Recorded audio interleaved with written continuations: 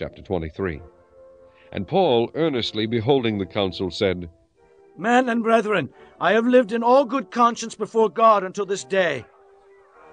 And the high priest Ananias commanded them that stood by him to smite him on the mouth.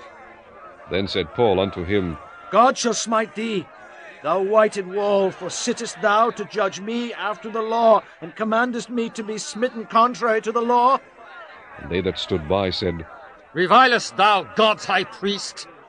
Then said Paul, I wist not, brethren, that he was the high priest, for it is written, Thou shalt not speak evil of the ruler of thy people. But when Paul perceived that the one part was Sadducees and the other Pharisees, he cried out in the council, Men and brethren, I am a Pharisee, the son of a Pharisee. Of the hope and resurrection of the dead I am called in question.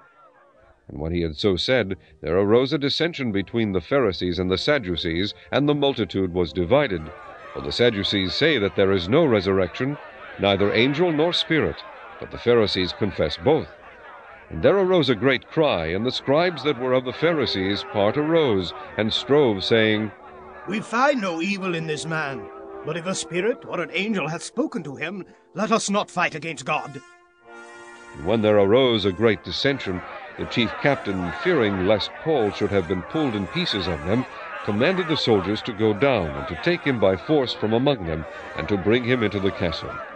And the night following the Lord stood by him, and said, Be of good cheer, Paul, for as thou hast testified of me in Jerusalem, so must thou bear witness also at Rome.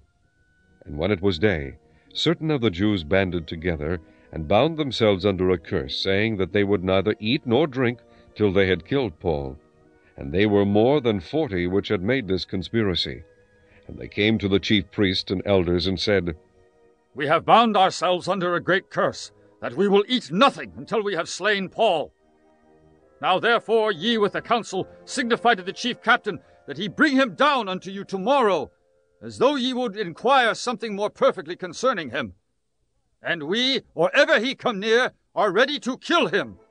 And when Paul's sister's son heard of their lying in wait, he went and entered into the castle, and told Paul. Then Paul called one of the centurions unto him, and said, Bring this young man unto the chief captain, for he hath a certain thing to tell him. So he took him, and brought him to the chief captain, and said, Paul the prisoner called me unto him, and prayed me to bring this young man unto thee, who hath something to say unto thee. Then the chief captain took him by the hand, and went with him aside privately, and asked him, What is that thou hast to tell me? And he said, The Jews have agreed to desire thee that thou wouldest bring down Paul tomorrow into the council, as though they would inquire somewhat of him more perfectly. But do not thou yield unto them, for there lie in wait for him of them more than 40 men, which have bound themselves with an oath, that they will neither eat nor drink till they have killed him. And now are they ready, looking for a promise from thee. So the chief captain then let the young man depart, and charged him, See thou tell no man that thou hast shewed these things to me. And he called unto him 2 centurions, saying, Make ready 200 soldiers to go to Caesarea, and horsemen 70, and spearmen 200, at the 3rd hour of the night. And provide them beasts, that they may set Paul on, and bring him safe unto Felix the governor. And he wrote a letter after this manner, Claudius Lysias, unto the most excellent governor Felix, sendeth greeting. This man was taken of the Jews, and should have been killed of them. Then came I with an army, and rescued him, having understood that he was a Roman. And when I would have known the cause wherefore they accused him, I brought him forth into their council, whom I perceived to be accused of questions of their law, but to have nothing laid to his charge worthy of death or of bonds. And when it was told me how that the Jews laid wait for the man, I sent straightway to thee, and gave commandment to his accusers also to say before thee what they had against him.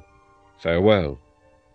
Then the soldiers, as it was commanded them, took Paul, and brought him by night to Antipatris. On the morrow they left the horsemen to go with him, and returned to the castle, who, when they came to Caesarea, and delivered the epistle to the governor, presented Paul also before him. And when the governor had read the letter, he asked of what province he was. And when he understood that he was of Cilicia, I will hear thee, said he, when thine accusers are also come. and he commanded him to be kept at Herod's judgment hall.